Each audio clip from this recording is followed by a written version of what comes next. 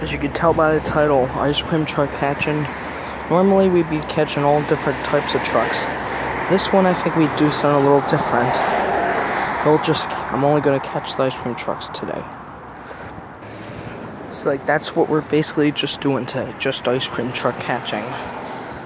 This one sure is a rare looking one. Never seen this one. It's kind of old looking.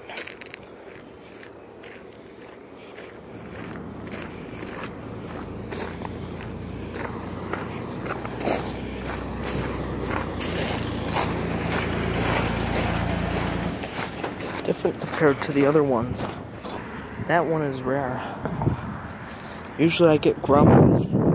That one I don't think it was a Grumman. If it was, it could have been an older school one. Here's a typical one.